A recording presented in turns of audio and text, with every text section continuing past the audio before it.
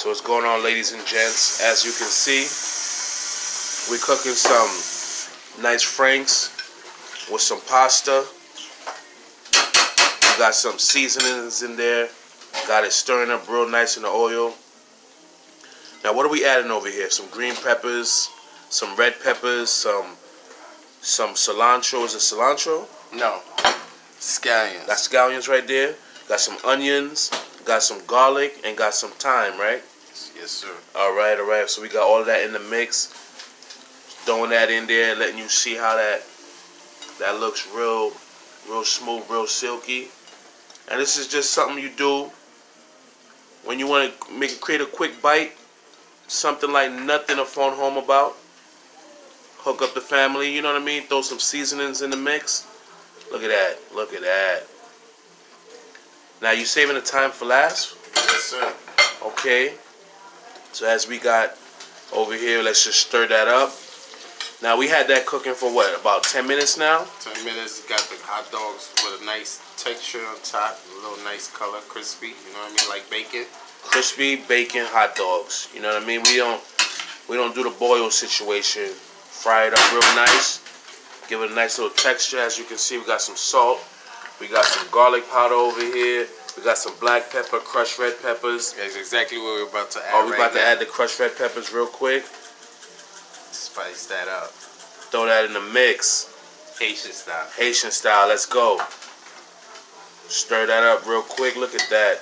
Now that's how you cook pasta with hot dogs. A lot of people you guys do it real bland. As you can see, Haitian style. Let me get a close up here. Show you how we do it.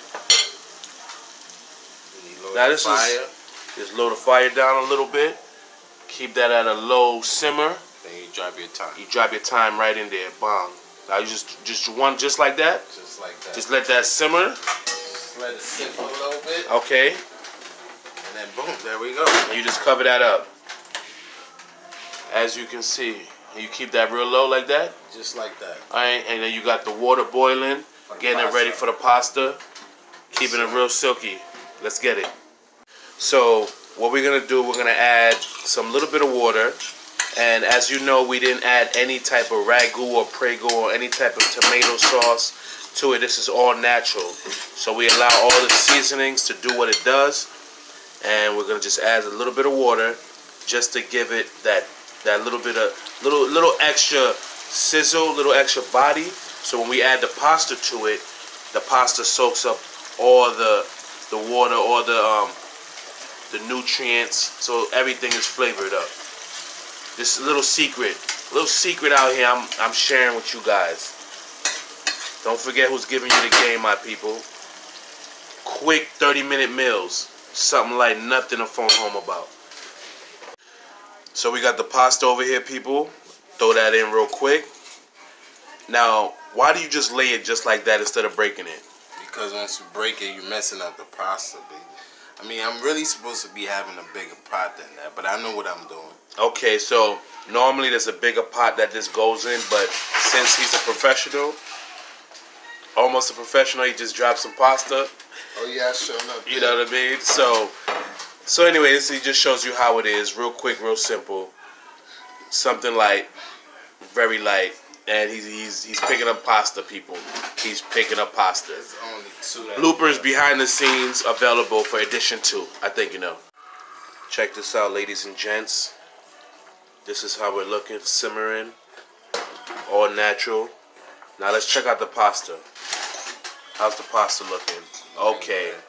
Okay, looking real nice, real smooth. 30-minute meals, people. This is how we do it. I think you know. Let's get it, people. Let's get it. Boom. Just like that. Just like that. Keep it real smooth. And then we just take that and we mix it up. All natural, people. Watch the pasta soak up the oils. As we say, the sauce. Look at that.